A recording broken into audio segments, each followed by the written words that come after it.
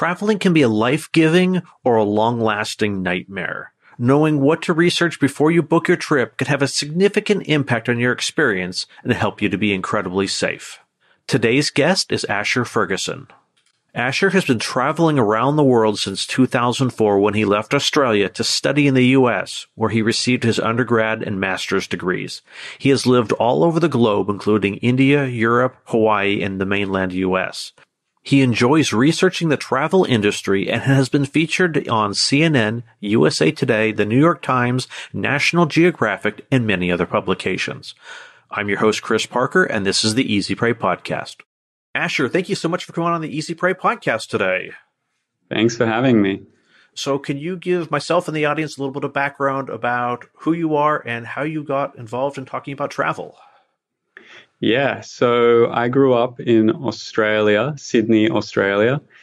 And when I was 18, I got a scholarship to come to America to study at university, where I did my undergraduate and studied business and journalism and marketing. And then when I graduated in 2008, I got the opportunity to volunteer at a nonprofit in the Netherlands. And then from there, I got the opportunity to travel to India. And that started me down this rabbit hole of traveling the world. And so I've been all over Europe. I spent almost 2 years living in India. And I started learning all the do's and don'ts through my own trial and error and my own horrible experiences while traveling, both as a solo traveler, but also with groups and with friends, everything in between. And now as a parent, also as a family traveler. And in that process, I started a travel website, which is my name, asherfergusson.com, and started sharing all my tips of how to stay safe, particularly with India is where I started. But now we talk about the whole world, and we do a lot of research and get a lot of media coverage on all these really important topics about travel safety. And that's how we got here today. Awesome. How many countries have you visited? I haven't counted recently, but I would guess it's in the range between 30 and 40. I definitely prefer to spend longer time in one country than trying to bucket list a week here or there. So, yeah, I would say it's over 30. That's awesome. I haven't counted, but I'm probably 15, maybe 20, but I think it's been more of the, in 1 week, we went through 5 or 6 countries. And sometimes multiple countries in one day. And the airport doesn't count. Correct. Airports don't count. So let's talk about some of the things that you have learned. I guess, let me kind of break it down. Are there differences between issues and kind of, I hate to phrase it this way, but kind of first world countries versus third world countries, different types of issues to be careful about? Definitely. Like when you're going to places like India or Mexico or anywhere where the hygiene levels may not be up to your body's sort of Western standards, then you're going to run into a lot of issues regarding cleanliness of food and water. And obviously, they're the fundamentals to life. If they're not clean and your body's not used to that, there's going to be problems. And the most common problems are, dysentery or food poisoning of various kinds. And all of those are avoidable if you know what to expect and how to take the precautions necessary to avoid dysentery. So what are the precautions? Like, I've never, I guess for the most part, I have not traveled in countries long enough where I've had to worry about this. So what are the things that you should expect and what should you be doing in preparation? Yeah. So the obvious, most simple rule of thumb with food is that only eat piping hot cooked food or something that you can peel and you're certain that it's clean. Mm-hmm. So, any salads, juices, anything like that, no go. Any fruits that are pre-cut, anything that's been in the open air is basically a cesspool for a bacteria or some kind of amoeba, which your body probably won't like. But when cooking happens, of course, that kills it all, and then it's fine. So that's the most simple rule of thumb. With water, it's more tricky. You can't know if any water is safe or not. Like, I guess boiling is an option, but you don't bring your kettle with you while you travel. So then we have to turn to bottled water, which sucks in terms of climate change and pollution, but that can be the only option sometimes. Otherwise, having a really good filtered water bottle, like really good. I don't mean some Brita filter. I mean a serious thing, like Life Straw is a company that has one.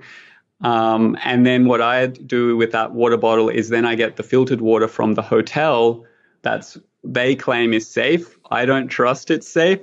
So I put my extra filter on top of it. So start with something that at least has the hopes of being safe, and then assume that it's not safe and apply your due diligence. Yes, exactly. And then, of course, you've got to keep your water bottle super clean and the straw super clean, because that could then get contaminated in your travels. Yeah, I've always thought about that when traveling, and I try to be good about using water bottles when I travel. That if I'm picking up a water bottle, I'm kind of thinking, okay, who's touched the lid? How do I clean this lid? Did I touch it? Did somebody else touch it? What do I have to clean it with?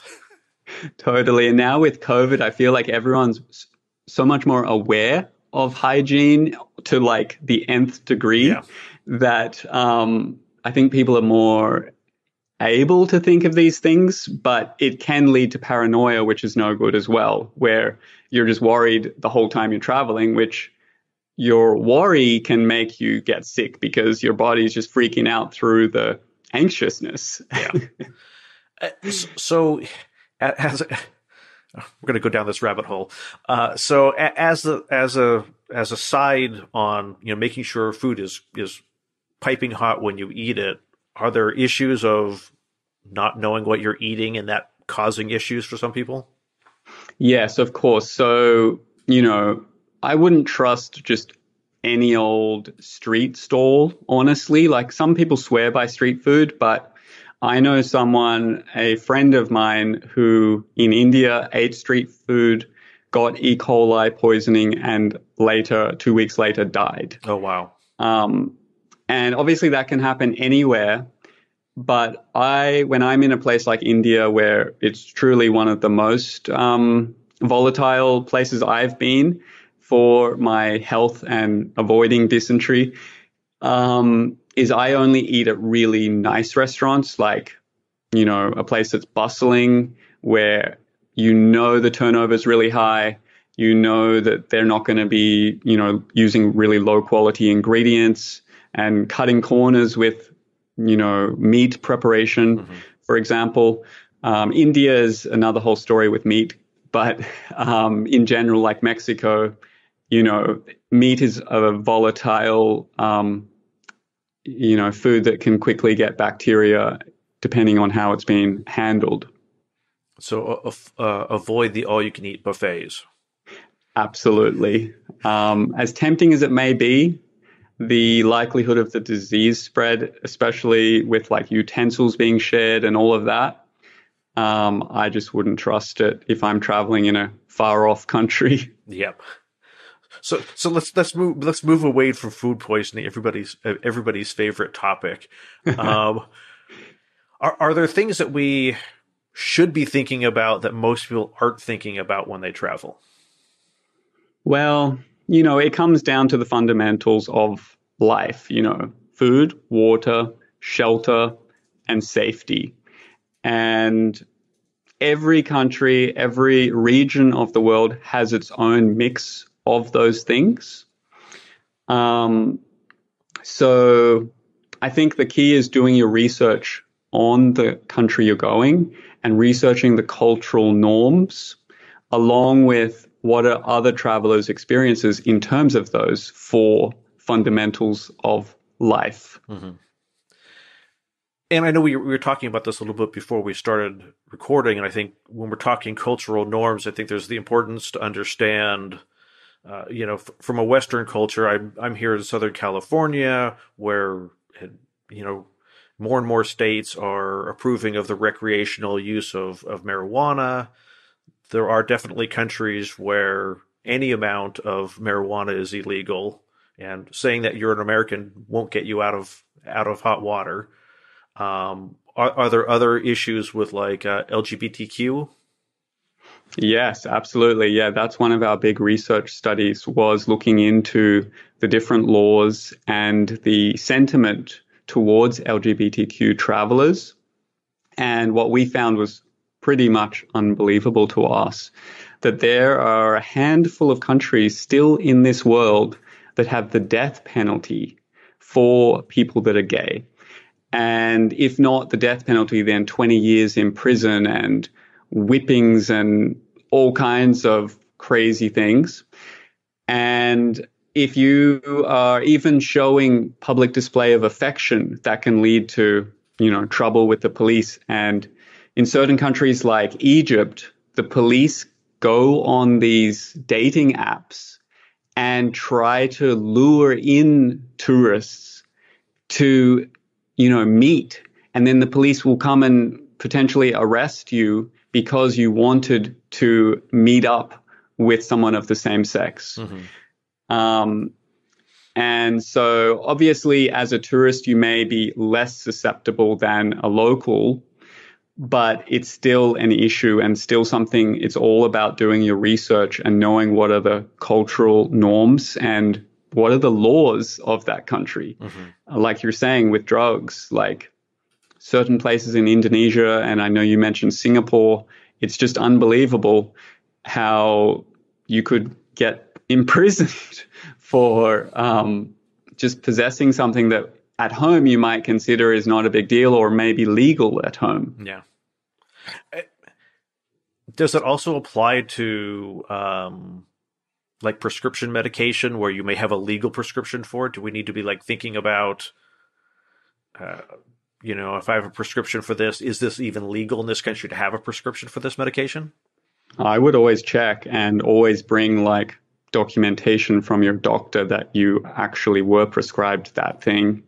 So yeah, it's all about checking up before you go and really doing your due diligence, because you never know what it's like when you get there. Even when you get to the airport, you might get searched because of something. Yeah, I know. I've definitely flying through, I think, Frankfurt, my wife and I, some random airport security guard, come over here. We want to go through your backpack. I don't have anything with me, but, it was kind of that, 5 minutes of him rifling through my backpack. What's this? What's that? Why do you have this? Why do you have that? Thinking, oh my gosh, I didn't think through it. Is my prescription medication legal here? Yeah. Nothing turned out to be an issue. So, thank you much. Have a nice trip. But it was kind of those, it made me think about, gosh, what am I carrying with me? My dad used to always carry a foldable little 1-inch pocket knife on his keychain. And somehow he almost always gets it through TSA. But like in some countries that, having a folding pocket knife might be an issue. Yeah. Or illegal. Yeah. Yeah. And we're talking about cultural norms. What other kind of aspects of cultural norms should we be like aware of? Talked about, public displays of affection may not necessarily be illegal in the country, but maybe frowned upon. Mixed race couples. Yes. In some countries. Yes, for sure. Another big one, especially for female travelers, is dress code. In these conservative countries like Muslim countries or even Hindu countries like India, they're very conservative with how the women dress, mm-hmm. and showing any excess skin like midriff or especially cleavage or even shoulders is a big no-no and actually can lead to getting into trouble because your locals, might be like the local men may be like, that lady looks like she's available just because of how she's dressing. Hmm. And that brings that unwanted attention. So really knowing the dress code is super important. And I think some women feel like it's a violation to follow the local dress code because they're not used to it. And they think it's wrong that the women are covered up, which may be true in your mind, but you're going to someone else's culture and someone else's country. And I think it's better to respect what the locals are doing and, fit in as a respectful tourist, not some obnoxious foreigner. Yeah, and I know that's particularly true with religious sites, even if it is kind of a Western country. A lot of churches are now you need to have your shoulders covered or your legs covered. Yeah, And I would tend to agree that it's, you need to respect the local culture. You're not necessarily approving of it by, or, saying that, yes, I agree with this, but you're at least saying, hey, this is your country. This is your religious site. I'm a guest here. exactly. And that kind of leads me to the question. We talked a little bit about this before. Do you find that you not being an American, well, I guess technically you are now, but not having grown up in America, do you find that Western travelers are more kind of naive about traveling internationally than people from other cultures? Yeah, like everyone is naive when they go to a new place, especially if they didn't do their research well enough. So, the same is true if someone from Asia or Africa comes to America, then there'll be some naivety for sure. But I think generally Westerners can be pretty unprepared, thinking that they are kind of above the laws, even when they're going to another country. And then if we go a step further, then Americans may be one of the cream of the crop of that, where they feel like because they're American, the rules don't apply to them. Mm-hmm. And that's something I've observed even with me living in America for 18 years. When I'm here, it's like the whole world is America. This country, these collection of states is the world, and everything else is a secondary sort of afterthought. Mm-hmm. Whereas when I'm outside of America, like I'm in Europe or somewhere, I'm like, oh, America is just one country out of 192, and that's cool. That's just one of the beautiful mosaic of differences in the world culture. And it's just an interesting phenomenon how America has created this collective consciousness of being so centric mm-hmm. and kind of like the center of the world or even the universe. Yeah, and not necessarily to defend Americans. I think in some sense, because we're such a geographically large country, it sometimes we get confused. Yes. Also, it's a large population with a lot of diversity within one country. Like sometimes I talk about America as being a collection of small countries. Yeah, is kind of how it functions more. It's almost like a European Union where you've got these different laws in different states and different customs, even within states and even within one city. Yeah. And I think that's a phenomenon that's so interesting around the world is how one city can have so many different accents. And when you're really a local, you're like, I know that guy's from the West Side just because of how he speaks. the based purely off of the slang that's used. Yeah. I know he's a surfer.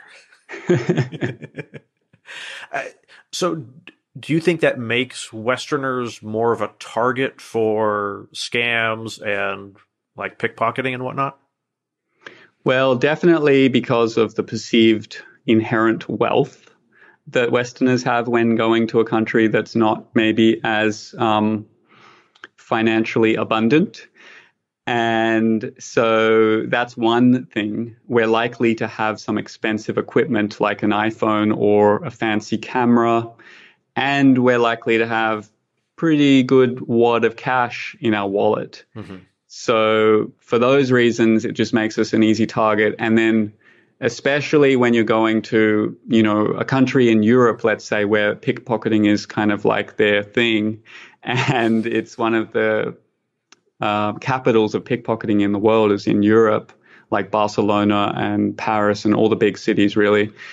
Then them seeing a naive American tourist just becomes such an easy target because we stand out like a sore thumb, really.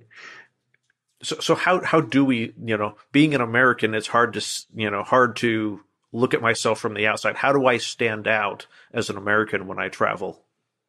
Well, there's the telltale signs of any traveler is being sort of like confused of where you're going is one thing. Then you're regularly like stopping at all the sites. You're pulling out your map. But the thing that tells specifically an American is often they're very loud. They're obviously speaking English, not French or Spanish or Italian or whatever. And maybe the way they're dressed could be much more specific to Americans rather than the locals. This is being like very stereotypical, but maybe the weight of the traveler may be something that sticks out a little bit. And it's also just the mannerisms that the person is displaying just doesn't look like a local. Mm-hmm. It's kind of all Americans travel with jeans and a t-shirt and tennis shoes. Yeah, and maybe a fanny pack. Yeah. No fanny packs. No one's allowed to have fanny packs. But like when we were traveling in Turkey, it was the men were almost always wearing khakis, dress shoes, long sleeve dress shirts, a vest, and usually a jacket, even though it was 90 degrees outside. I never quite figured that one out, but yeah, it was to me, it was very noticeable. Like, oh, my attire is fundamentally different than everybody else's attire. Some countries, okay, so I'm white. I go to Singapore. It's obvious that I'm probably not a local, but everybody's wearing shorts and a t-shirt and flip flops. So like the attire there out in public isn't so fundamentally different than some of the places. And I think even if I remember it, even in Europe, by American standards, people are just dressed up, so to speak, all the time, exactly, as opposed to, ripped jeans and things like that. Yep. So if we're easily identified, like what are people trying to do to us? I mean, obviously there's pickpocketing. Are there other kind of scams targeting? Okay, let's stop picking on Westerners, but are there other scams targeting tourists? Yeah, I think the number one thing is just getting money. So, pickpocketing is one way, but another way is just scamming with some, tourist attraction that may not be a real tourist attraction, or overcharging for a taxi ride or the entrance fee to something. Pretty much every scam is wanting money. Yeah. And that's a great way to know when to be extra vigilant is around any financial transaction. Mm-hmm. And the internet and your phone is your friend in that way to verify and double check things online, even in real time. Obviously, doing it in a discreet way where you're not exposing yourself to your phone being snatched while you're checking that thing. But I think that's probably the biggest thing is just paying too much for something. So it's that sort of thing, like if you can buy tickets to something in advance, that you buy them in advance online when you're not showing up at the front of the place kind of looking around all dazed and confused. Yeah, and these days there's quite a few websites where you can buy tickets to practically anything, like Get Your Guide, I think, is one of them. And yeah, it's pretty amazing. And usually the deals, like the prices, are better than even if you did go to the official booth at the destination. Mm-hmm. But I like, one of the things that I've always thought of as unusual, and I see it in New York and in Vegas, where there are people selling tickets to performances well under cost. And I'm always thinking, how do I know you're not a scammer. Like I know what, if I'm buying the ticket online, I know what it costs, but I know they also do, if they have extra seats, we definitely want to fill them. And sometimes there are ways to get people into hotels and to casinos and stuff. How do you know if there's someone on the street selling tickets, whether they're legitimate or not? I don't think in that case you can know. And I've had that exact thing happen to me many times, even trying to get into the San Diego Zoo. There was a guy trying to sell his tickets for cheap. And I'm just like, no, thank you. I will go to the official entrance and pay the official fees. I don't know who you are, and could well have been a scam. Maybe he wasn't. Maybe he got gifted them and he wanted to get some money or something. But how can you ever know? Yeah. That's always my thought of like, sure, I always want to pay less for something, but I don't want to get scammed and pay for something and not be able to go in. Yes, and if it's too good to be true, it probably is. It's just the most simple thing to think of any scam. Yeah. That's one consistent. I mean, I suppose things like, pulling out wallets with large amounts of money, counting out large bills is always dangerous in public. Absolutely. Things like that. I'm trying to think. So are there any specific tips for, solo travelers versus a family traveling together, or women traveling by themselves? Yeah, definitely. So we did this big research study looking into the worst and safest countries for solo female travel. And we looked specifically at the 50 most visited destinations in the world. And the top 10 worst were number one by far, and everyone I've ever spoken to agrees with this: South Africa, followed by Brazil, Russia, Mexico, Iran, Dominican Republic, Egypt, Morocco, India, and Thailand are the top 10 worst for solo female travelers. And the biggest thing, I think, for staying safe in those countries, or any country when you're going by yourself, is, like we keep reiterating, is do your research about your destination ahead of time. It's just the most simple thing as a traveler, is to really be prepared, know what to expect. Having your smartphone, like we've also mentioned, is really your friend these days. And when you're in your accommodation, you can have simple things like even a doorstop can add that extra bit of security on your door, so that if someone has, the key to your room, there's a little bit more of a struggle they have to do to break into that door.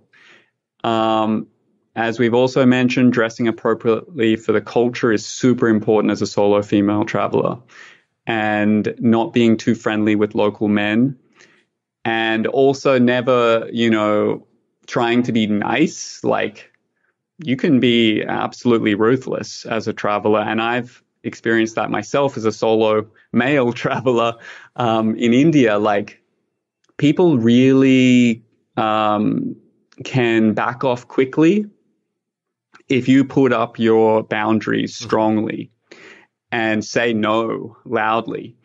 It's a pretty simple thing, but it really does work. Another thing for female travel is, if you're feeling like you're in a dangerous situation, you can go and befriend some like local family or something and go near them. Go be with someone you feel is more trustworthy than the people harassing you. Mm-hmm. And of course, there's all the basic things like, don't be distracted while you're walking alone on a street. Don't wear headphones or have your head in a map or your phone. That's a kind of 101 for any traveler. Yeah.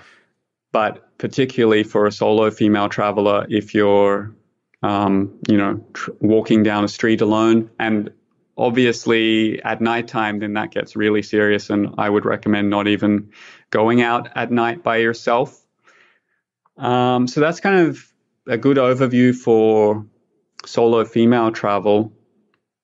But for families, for me, the biggest thing is having good accommodation.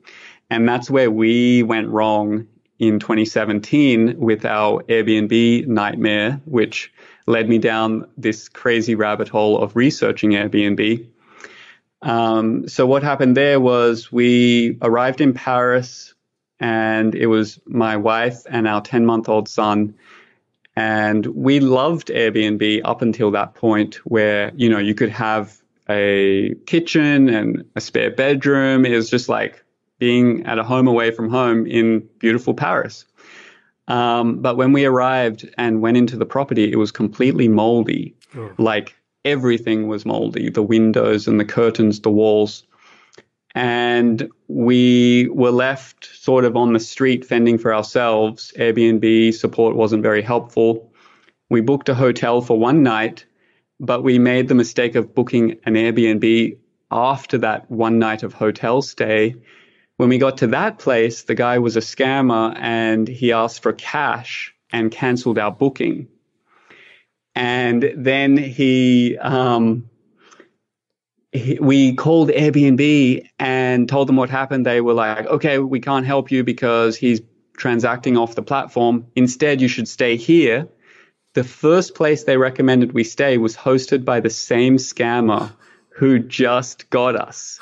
Oh, no. And then I just had all the alarm bells going, and I realized that something is wrong on this platform and I need to investigate. So long story short, when you're traveling with a family, I recommend staying at a nice hotel, because when you've got a baby or even young children, you do not want to be dealing with last minute travel nightmares where you got to get new accommodation and move all your bags from here to there.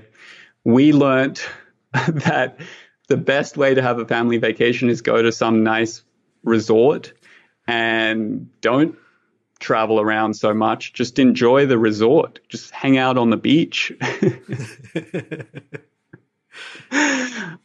Because the other nightmare as a family traveler, especially with the kids, is the car seats. Like, we have 2 kids.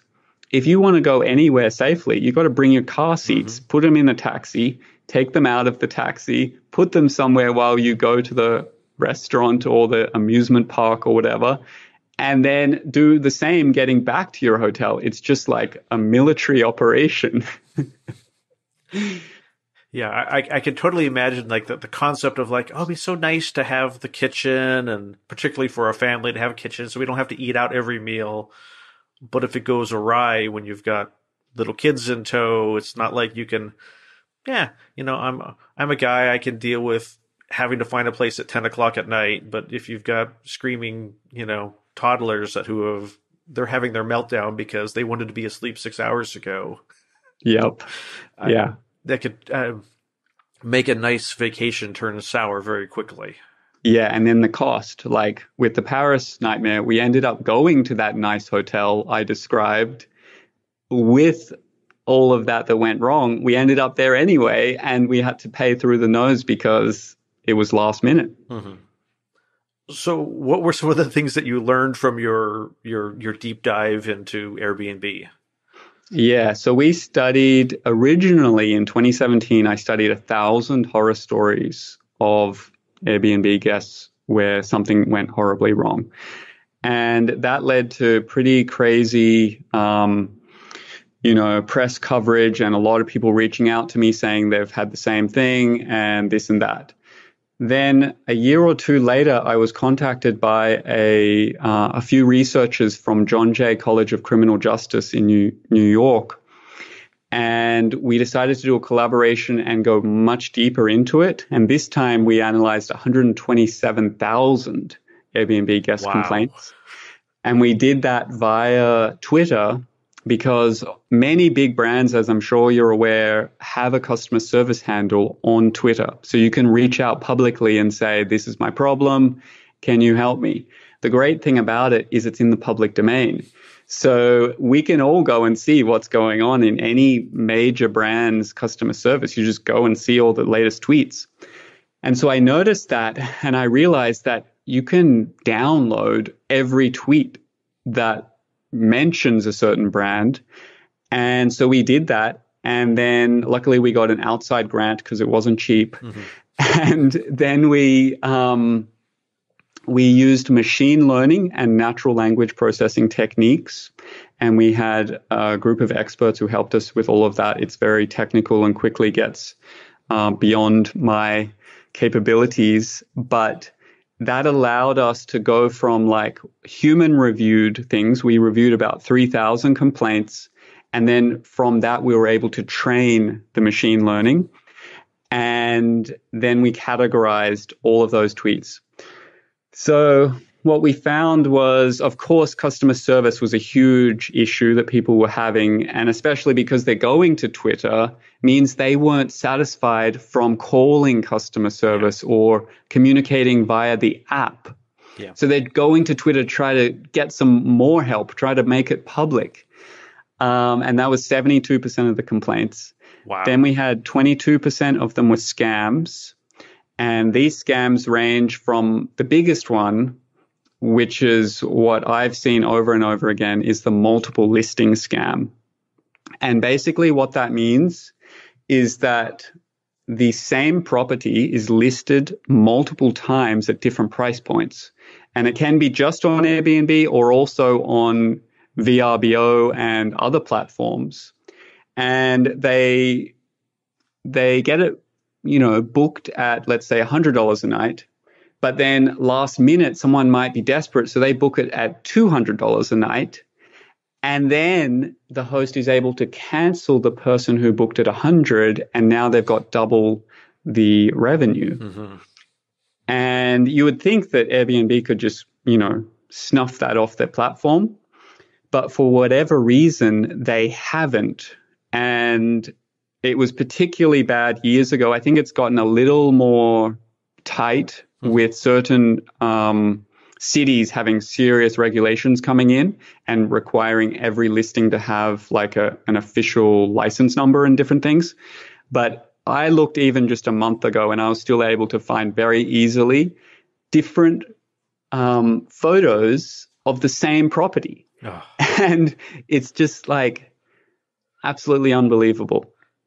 The other thing, of course, that's pretty common is not as described, where people show you, these beautiful photos of a swimming pool, but when you get there, there's no water in the swimming pool.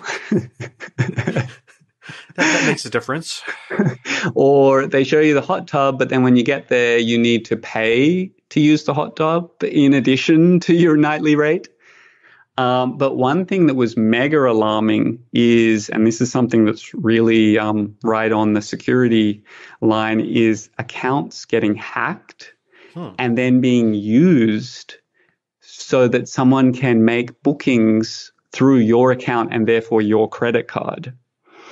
And in many cases, I believe that's actually potentially connected to a money laundering scam, where the person who is receiving the funds, the host in some other country, at some property they have on Airbnb, is connected to the hacker. Mm-hmm. And it's basically just a transfer of funds minus the Airbnb fees. Yeah.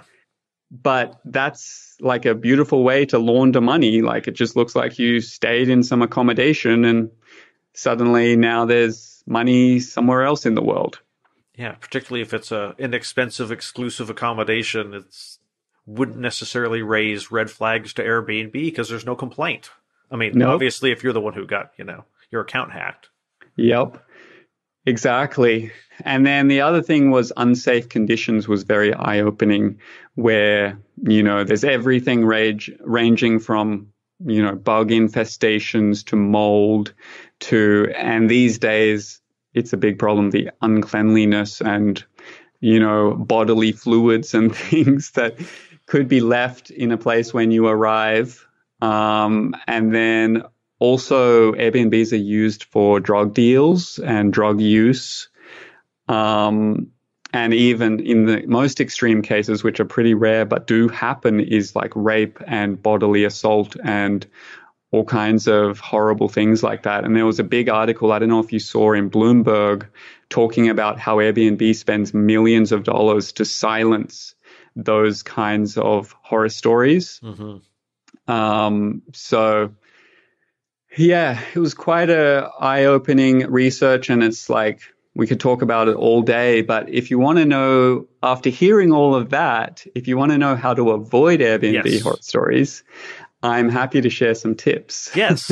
Now that you've gotten us all thoroughly freaked out about ever staying at an Airbnb, assuming we still want to, how do we go about it in a way that's going to make sure that we're safe? And yes, and honestly, I have stayed at Airbnb since my nightmares because I had to. It was the only accommodation available in a certain place. Like, we had to go to a small town in Colorado, and there was these sort of newly renovated, they called them lofts, above the town square. And it was, a beautiful place. I found it through Google, just searching for accommodation in this small town. But when I went to their website, they said you need to book it through Airbnb. And so that was the one time I have used an Airbnb since all of this. And I felt okay because they had a real website, because they had a bunch of these other things I'm about to mention. So my top tips for Airbnb is never book a place with 0 reviews. Ideally, look for a minimum 50 reviews, but the more the better. And 0 reviews, you can be lured in because you're like, oh, it's a new listing. It must be just got up on the platform and Airbnb probably vetted it. But no, never trust something with 0 reviews. And along those lines also, only stay at places with a 4.85 star review average or higher. Because, it's something, I don't know if you're familiar with Airbnb, but it's a 2-way review marketplace where the host reviews you as a guest and you review the host and their property. And that creates this insane bias where everyone's trying to be nice to everyone. Yeah. Because no one wants to step on any toes and ruin their ratings. So if any property has less than a 4.85, that means something likely went wrong there multiple times. And enough that someone was willing to risk their own reputation to report the issue. Gotcha. Yes. And along those lines as well, I review every review, read every review carefully and read them as if you're, reading a murder mystery, trying to read between the lines. And there's something you can use which does accelerate this process is the search feature, where you can search for these sort of keywords like not or but. The but one is really interesting for me because it's like someone says, the place was beautiful, but it was filled with cockroaches and had no AC. So the but word really helps you identify the things people sort of throw into the flowering review and quickly help you identify things you might not be so excited about with the accommodation that's costing you $200 a night. And then the other thing is, look at the reviews of all the properties that host may have, because they may, have multiple listings. And in that case, really read the reviews, because one of their properties might be getting bad reviews and maybe they've got this special property that has fake reviews that makes it look good. It helps you do a little more due diligence on the host. We recommend only using super hosts, which are supposed to be the most trustworthy, least likely to cancel on you kind of host. It's not guaranteed with anything with Airbnb, but they're less likely to be a problem. And then only stay with hosts who have provided verified government ID. That's pretty simple because early on, and I think in many countries still, all you need is an email and phone number to create an Airbnb hosting account. And so that guy that scammed us in Paris, I documented 4 different accounts under different names that he created in 6 weeks. All he has to do is get a new SIM card every time, and he's got a new phone number. Yeah, people don't realize, I think in America also, people don't realize the ease of getting new phone numbers with a SIM card. It's just like $5 for a SIM card. It's crazy. So I'm not super familiar with Airbnb. So a verified government ID will show up in the platform showing that there's an additional level of verification? Yeah, it's on their hosting profile. It says verified government ID. You're trusting Airbnb's verification process, which I don't know how rigorous that is, but at least it says, they have verified their ID. I'm guessing it's a driver's license or passport. It doesn't explain to me how a host can get back on the platform so easily.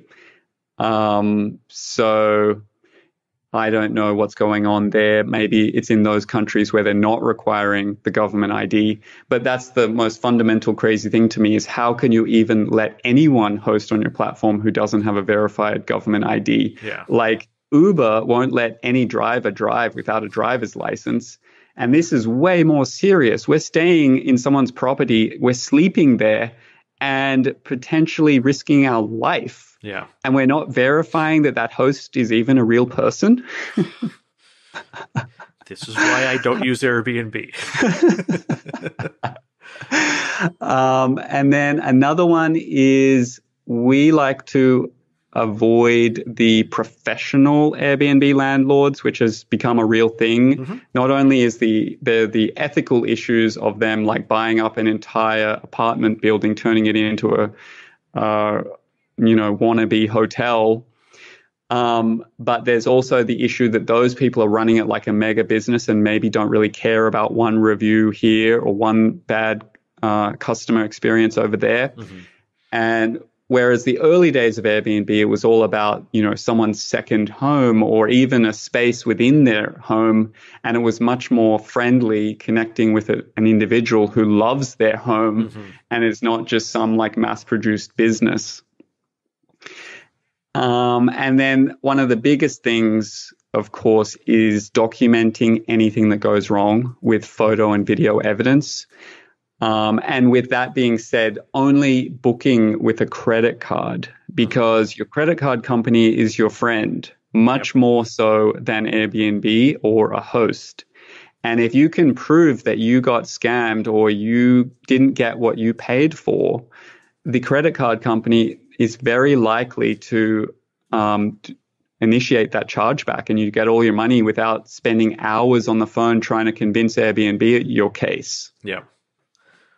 I'm trying to, what about places that are like unusually, gosh, this looks really good for the price? Yes, I think it's the same lines of that too good to be true. It's like, why is it so cheap? Why does it have great reviews and it's so cheap and it's so beautiful? It's just, I don't think so. There's something awry there. Yeah. Yes. It's a 10,000 square foot place with a luxury pool, a view, and it's only $250 a night. Yep. When it should be thousands a night. Exactly. So as we wrap up here, any parting kind of general travel advice?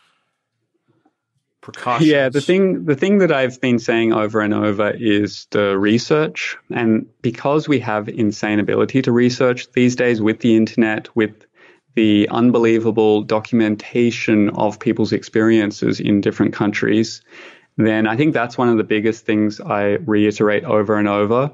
And finding good blogs from real people, forums, and obviously guidebooks still have their place, like Lonely Planet or any of those. Also government websites, reading all the travel advisories.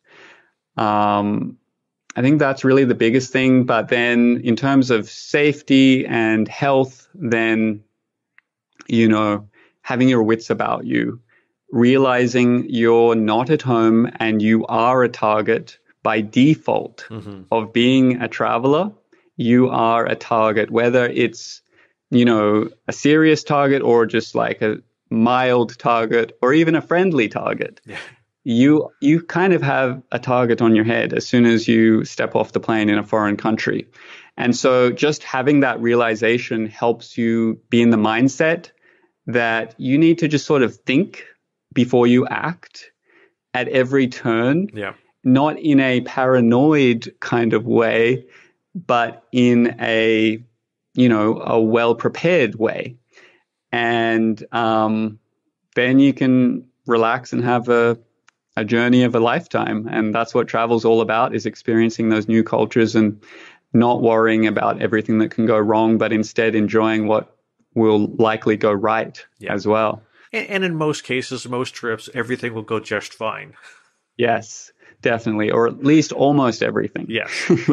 Something will always go wrong, but mostly everything will go right. Yeah. And that's the other thing I think that's really good with travel, is being prepared that if something does go wrong, that you can change your plans. You don't need to be locked in to the thing you planned for the past year. You can actually have more fun if you do something on the spur of a moment. And that's actually some of my most exciting travel experiences were always when I decided to go someplace or do something that I had no plans to do. Mm-hmm. And that's sort of the beauty of jumping off and, letting go when you travel, is it's just a wide open world out there, and there's unlimited experiences and things to see that you may get off the beaten track, but it's a way better place than where all the tourists are. Yeah, that's generally my perspective. I'll go to some of the touristy locations, but the more interesting things are away from where all the other tourists are. Yep, that's where the real experiences are. So if people want to find you online, social media handles and your website again? Yep, asherfergusson.com. And I think I sent all the social handles, but it's Asher and Lyric on Instagram and Facebook, and Asher Fergusson on Twitter. And we'll make sure to add all of those to the show notes. Asher, thank you so much for coming on the podcast today. Thanks, Chris. Have a good one. Thank you for listening to this episode of the Easy Prey podcast. If you found something in this episode helpful, please let us know by leaving a review at easyprey.com/review. Notes and a transcript of this episode with Asher Fergusson can be found at easyprey.com/99.